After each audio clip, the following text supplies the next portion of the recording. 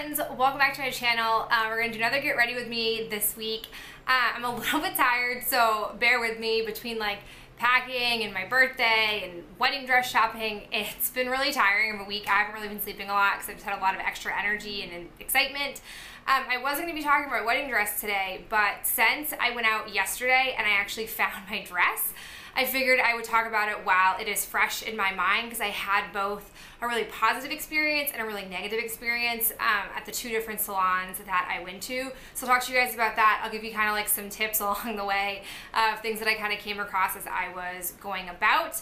And yeah, we'll just talk about the dress that I ended up getting. I won't include pictures or anything just because I want to keep it somewhat hidden, but I'll describe the dress to you in the best way possible. So I'm gonna be honest, when it came to wedding dress shopping, that was the part that I feel like dreading is a really extreme word to use, but I was really like apprehensive about it because I just have had this feeling that wedding dress shopping is going to be a struggle for me. When I closed my eyes, I didn't have a clear picture of a wedding dress that I could picture myself wearing. I didn't have a whole lot of idea. The only thing I was really hell-bent on was that I didn't want strapless.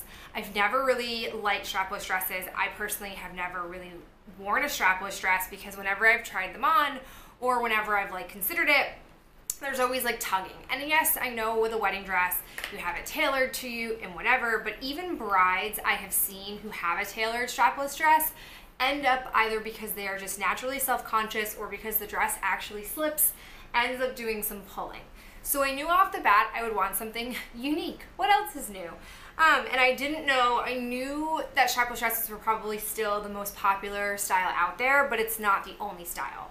So I started doing some research. I have watched I went through a phase, I'd say like 4 years ago, where I was watching a lot of Say Yes to the Dress, and I probably was much more well-versed in designers and some type of styles, but not much out of that. Like I can't tell you a real difference between an A-line and a soft A-line and a ball gown. Like I don't know a lot of those things.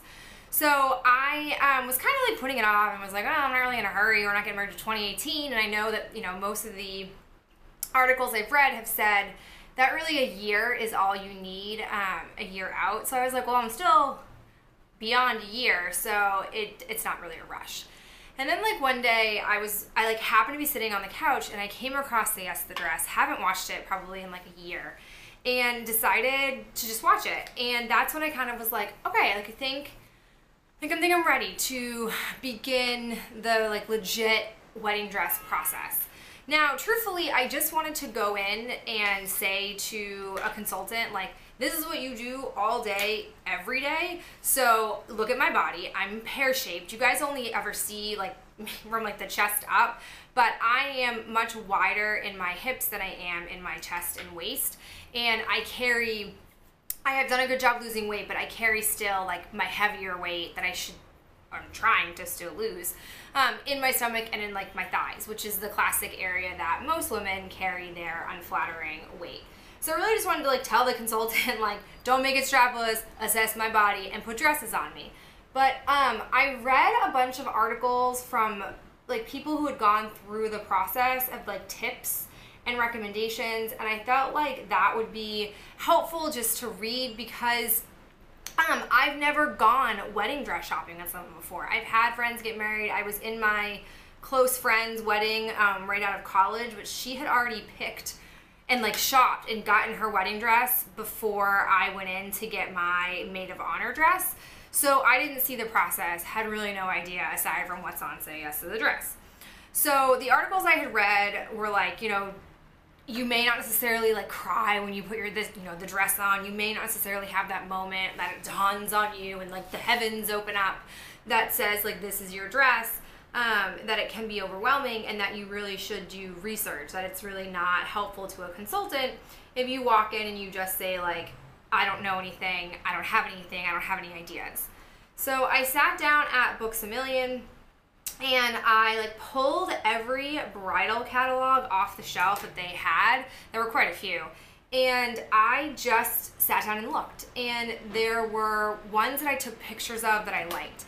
And I was initially drawn to lace type dresses because a lot of what I really liked was dresses that look strapless but actually have like a mesh, like what's on my neck here, like a nude mesh. But most dresses that were like that had some kind of like lace like decal that would go over it. Now, truthfully, I don't like lace. I don't like lace, I don't like tulle, and those are, one, really common for dresses that have a silhouette like this, and two, I think tulle is just really popular right now anyways.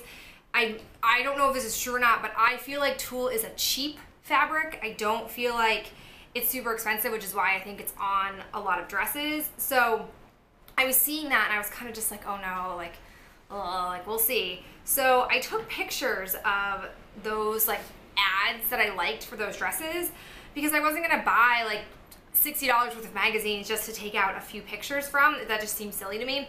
So I took pictures and then I sat down and I actually went to those designers' websites. The top three that I have to say I liked was Maggie Sterolino, Stella York, and Mary's Bridal were the three that I seemed to be like, I looked at their websites and I was like, oh, I like this dress and I like this dress and I like this one.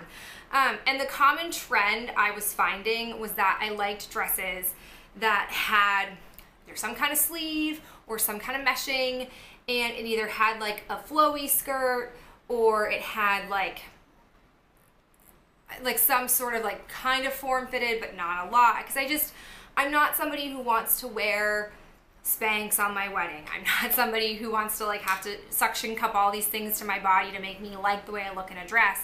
I want to like the dress as I am today in this moment with nothing else on. I didn't even wear a bra when I was trying on these dresses.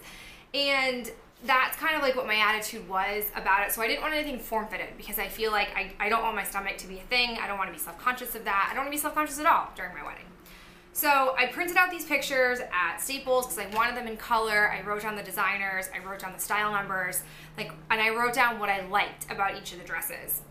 Again, I was really surprised by my draw to these really like lacy decaled dresses, but I was like, you know what, we're just gonna go in, be open-minded, all of that.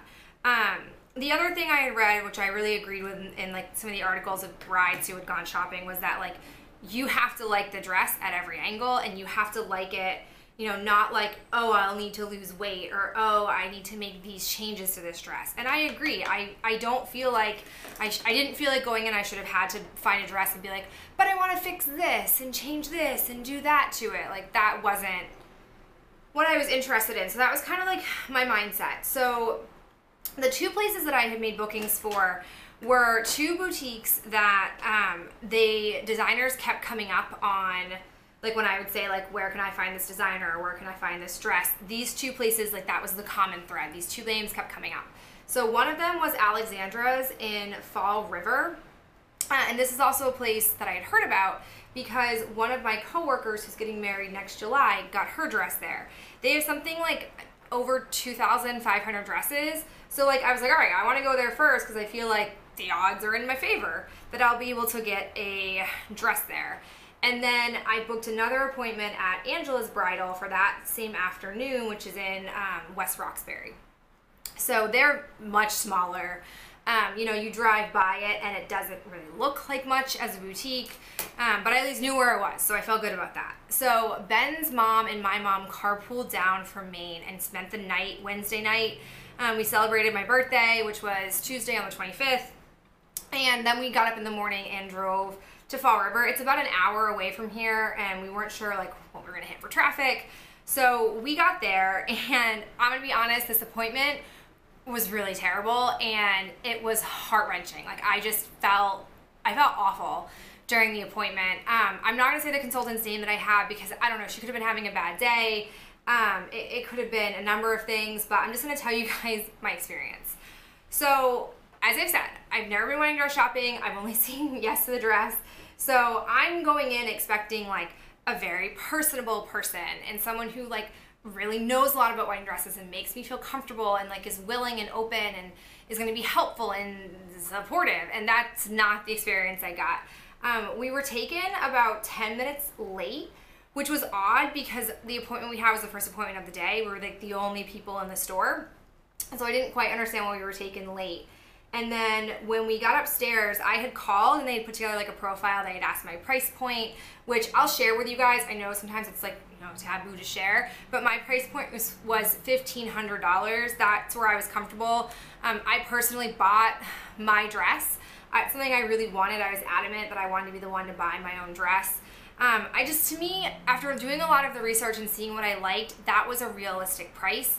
I know I could have gone to David's Bridal theoretically, or to like a cheaper place, but I was really hesitant to go to David's Bridal because Ben keeps telling me that David's Bridal is in partnership or some kind of like business relationship with Alfred Angelo, who like closed out of nowhere and left so many people without dresses, which I don't even want to deal with that.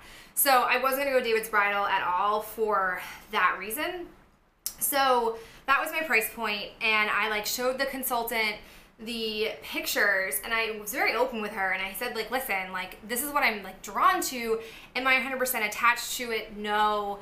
Do I know what I really want? No. This is just like initially my thinking. This is the first place I've ever come to for wedding dress shopping. And I was showing her the pictures to like give her an idea. And like the first thing she said to me was, she was like, you have a lot of Marys and we don't carry that here. And I was like, no, I know. Like but I figured like they didn't have a monopoly on this one style. So I like printed the picture anyways. No big deal. And then I went down to go to the bathroom and I came back upstairs while she was pulling dresses, and she pulled me aside and she had said to me, she was like, are you sure that you can't go higher on your price point? And I was really put off by that because that amount of money is that's not chump change to me. That's a lot of money. And all of the dresses that I had researched, I looked on the websites, and no wedding dress website, which is super irritating, would give like an actual price. They all gave price ranges of what I should expect a place to charge, which why is there a range? Could they just like pick a different number? I don't know. The part just seemed weird to me. And all of the dresses I had showed in those pictures were below my price point of $1,500 according to those ranges. So like when I went in to go wedding dress shopping, I figured like, oh, this will be great. Like I've really picked a good price point, like whatever. So for her to say that initially, I was just kind of put off by it, and I said, no, like this is where we're gonna be. So then she started walking me around and it was like pulling dresses out of like there were just racks of dresses, like pulling dresses out in these bags, and I really like couldn't really see what the dress was looking like. And she just kept asking like, do you like this one? Do you like this one? And I was just like I don't know, maybe, like, sure, like I'll try it. I have no idea, looking at it in a bag, if it's going to be sufficient for me. So we like kept walking around, and then meanwhile, because she like didn't really explain what was going on, I had my mother, Ben's mom, and my sister with me. So the three of them were kind of just like traipsing around the store, and they weren't just like sitting and waiting. And so like we were definitely not focused when we first started, and that also kind of created a little bit of chaos. And it wasn't necessarily like they were trying to tier the appointment or like to make it chaotic. It was just like I think that they didn't really know what was going on, and they didn't just want to sit there because they were excited. They had excited energy. So like her just like pulling me to the side after going to the bathroom probably wasn't a good call, and I should have spoken up, but I just didn't. Again, I was also new at this and whatever. So then like we went to change, and I had called to ask them what to wear for undergarments because I wasn't sure, and they basically were like, most people will opt to wear like a strapless bra, but when you like get your dress, if you find your dress, you end up just like they like sew cups into it so you don't need to wear a bra. So my whole thinking was like, I only own a dark black strapless bra, and I'm putting on my dresses. Like I don't want that to hinder my ability to see the dress and understand the dress. So I opted just to not wear a bra at all for them, and it didn't bother me. She's a professional. Like it's no different than to me like going to Victoria's Secret and having them size me. Like it didn't bother me. So it just like I tried like talking to her in between sessions, and she just didn't seem to want to talk to me. Like she didn't seem like she liked me, so to speak. And that's been really frustrating for me for most of my wedding experience, is that I feel like I've been working with people who frankly don't care, who don't care about me as a person, or don't care that I'm coming in here excited about my wedding and excited about this process, and I'm going to be spending what I consider to be a good deal of money, and you just treat me like I don't really give a shit. Like, I don't really care about you, or, you know, if it's not gonna be you, it's gonna be somebody else, so it doesn't really matter. Like, that's how I felt through the whole process, and it's been really frustrating, and if that is your experience, I'm sorry, because it doesn't feel great. So I kept, like, I would come, she'd put a dress on me, and I'm kind of a slow processor, I guess, when it comes to fashion, because she would immediately say to me, like, as she was picking me up, well, what do you think about it? And I was always like, I didn't have any words.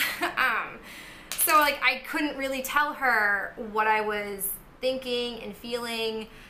It was also hard for me because even though the designers, aside from Mary's, the two other designers that I liked, they didn't have any of the dresses that I wanted to try on.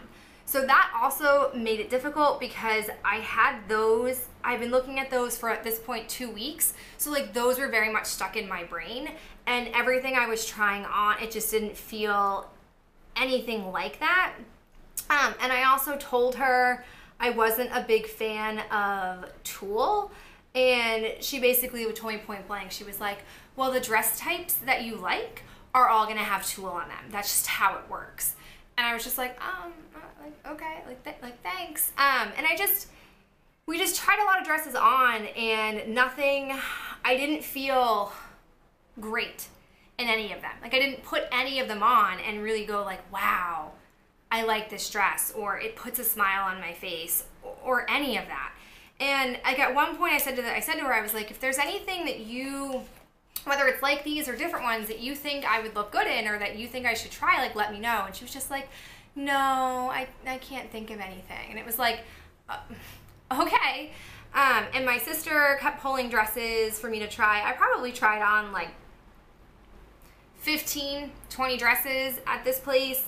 And it just, like, none of them were really that great.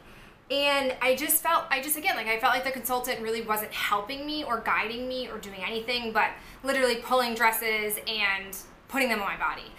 You know, even when I would walk out to stand on the little, like, pedestal thing, I had to position the dresses, and I don't know the best way to position a dress.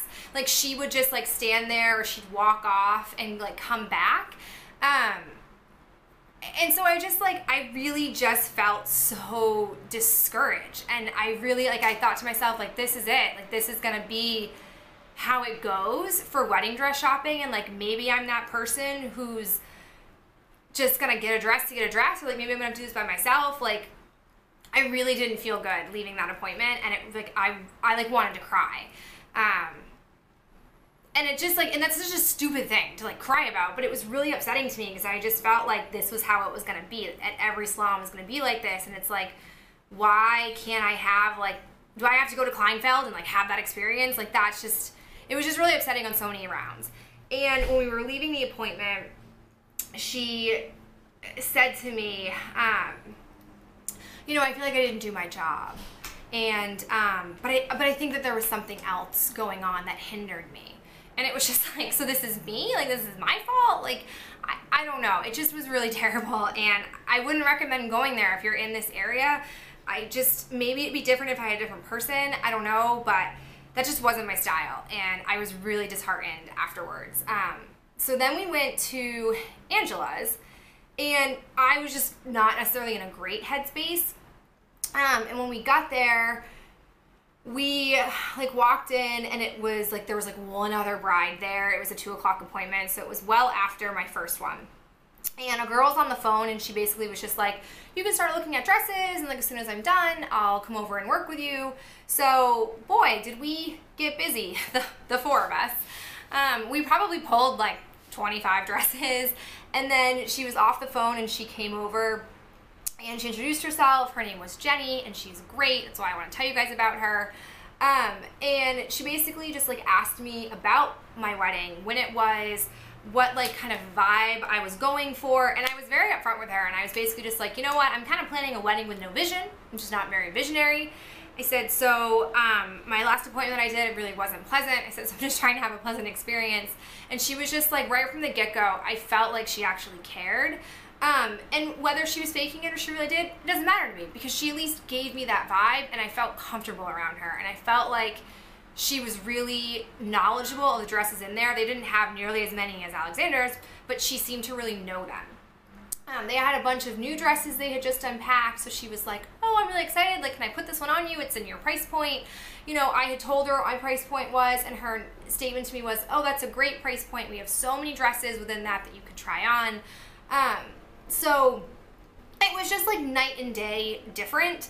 The other thing was, it was a little different at first with there being another bride there, because at Angela's, they have a bunch of different dressing rooms, but when you walk out, there is just one section of mirrors.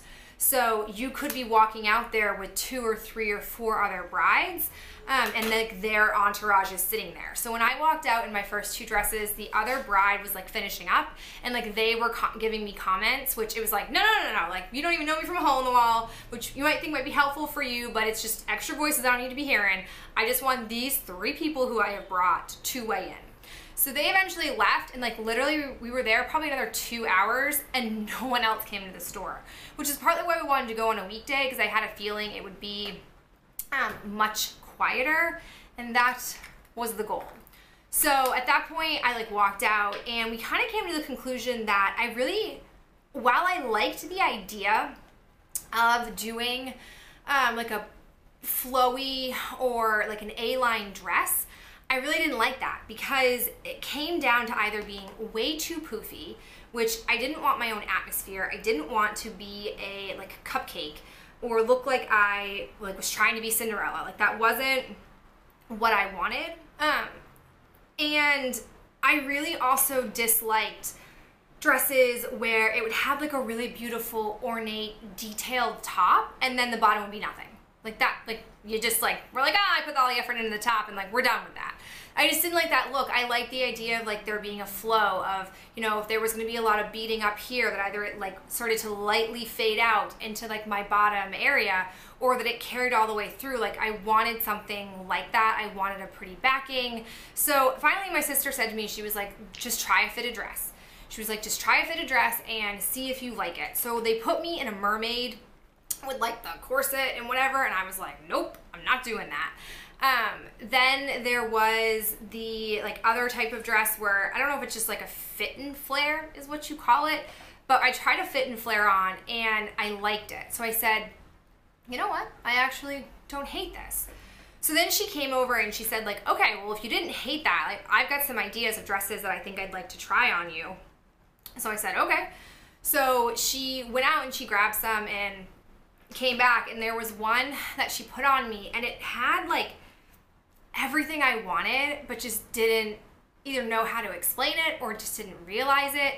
It had sleeves on it, and it wasn't like a spaghetti strap sleeve or they just like threw it on. It was an intentional like designed like tank sleeve that fed into a back that had this beautiful like lacing like mesh silhouette on it. It had beading on it. The train of it, it just like, it's a long train, and the designing on it, I just really love my dress. And I was so like, it was so overwhelming coming off of that first appointment, and I really liked it. And I walked out and I could tell that my mom, my sister, and Ben's mom really liked it. And I said, okay, like I think this is definitely a contender. And she put me in some other dresses, and I tried on some sample sale dresses. And when I put the other dress back on, that's kind of when I knew, because I really liked it. I liked it even more a second time around. And it was just, I didn't like have that moment, but it just felt like this is the dress I want to wear. Like this is it. And then they put a veil on me to see what that would be like. They put a long veil and like a shorter veil. My sister likes the shorter veil. My mom likes the longer veil. I'm kind of indifferent. I don't really have an opinion on that. I feel like I had exerted all my ability to make opinions that day. So there was no more in the tank for me to make opinions for. So I was like, I'll just decide this later. Like, it's not a big deal. Whatever. My mom started sobbing because she was, you know, she just like, that was my dress. In her mind, that was the dress. And she was afraid, I think, to be that emotional when I had first put it on. It's because she didn't want to sway me. She really wanted me to make my own choice. But as soon as I had said, like, this is the dress I want, she, instant tears. I was trying not to cry because I knew with all the emotions I was feeling that if I started crying, it would just be terrible. So I got a little teary-eyed, but I mostly just like kept it together, and you know, it was this really nice moment. So I ended up taking my measurements and ordering the dress. And I know like some people had told me going into it, like, don't feel compelled to get your dress on the first, you know, when you're there, it's, you know, so many emotions and whatever. But like, I found that with wedding stuff, I'm pretty good at, like, once I make a decision, it doesn't take me long. Like, once I'm in that moment and that headspace where I'm really able to process it, that's it. I've made the decision, and then I don't go back on it. Like, there's nothing that we've made a decision about where I've been wishy-washy and after the fact been like, oh, I don't know if we made the right choice. Like, nope, I feel good. And I've kind of just been in the mindset of like, once I make a decision about something and like we sign the contract, do the paperwork, that is it. We are moving on. We're not going back and like humming and hawing over it, or like, you know, feeling like we made the wrong decision. Oh, we're committed. And I think that that's been really helpful for me. Yes, I've been getting stressed out. Like, yes, that stuff still happens. But at the end of the day, like, I feel like once I make a decision, I'm good. So in the end, like, I was just really glad that I was able to find my dress, and that, you know, it was such a positive experience. And I don't question it. Like, I've kept looking at the pictures that, you know, we took of me in my dress, and I just really love them. Like, I just genuinely love them, and I love my dress as it is on my body. Like, yes, there are some things where it was a size, I think it was a size too big. They put me in a sample size 14, and they measured me, and aside from the bust, I'm actually a wedding dress size 12, which normally I'm a 6 or an 8 in like regular people clothing. The size detail doesn't really matter to me as long as it fits and I don't have to do a ton of altering, is the goal. So like, there was all of that happening, and that was my thing, you know, after we had left. And the first salon, the woman had told me that, like, you know, basically the dress I wanted didn't exist, and I would need to like custom a dress. And my mom and sister were basically like, yeah, you may have to do that. Like, you know, not every dress will have everything that you want. And I was really adamant that that wasn't a thing. Like, I was like, that's not a norm to have to buy a dress and say like, oh, let me add sleeves to it because it's really supposed to be a sleeveless dress. Or, oh, I've got this dress with like a long sleeve, but I want a short sleeve. Like, that shouldn't be a standard. I'm not allowing that to be a standard. Like, yes, alterations need to happen to make the dress conform to the parts of your body that may not be like the standard, but everything else to me in my mind, it was like, no. And that's so pricey. You know, there was one dress I put on at the first place where my mom was like, oh, you could just add this like beautiful sleeve set to it. And she didn't look at the price when she said that, but that little beautiful sleeve thing she mentioned was $800. And it was like, that is almost as much as the dress I put on my body. So no, it's not going to be a thing. So I was just really happy that, one, I was proven right on that. And that's my biggest advice to you guys, is that customizing a dress, I knew from watching Say Yes to the Dress, where I have watched girls customize dresses, it gets so expensive, even more so than dresses already are. It gets so expensive. So don't feel the need to like settle in that respect to say like, oh, well, I don't love this part of a dress, but like, I'll get it anyways, and I'll just make changes to it, because you don't really know what that's gonna cost. So you're essentially agreeing to some like unknown expense, which if you're cool with that, that's fine.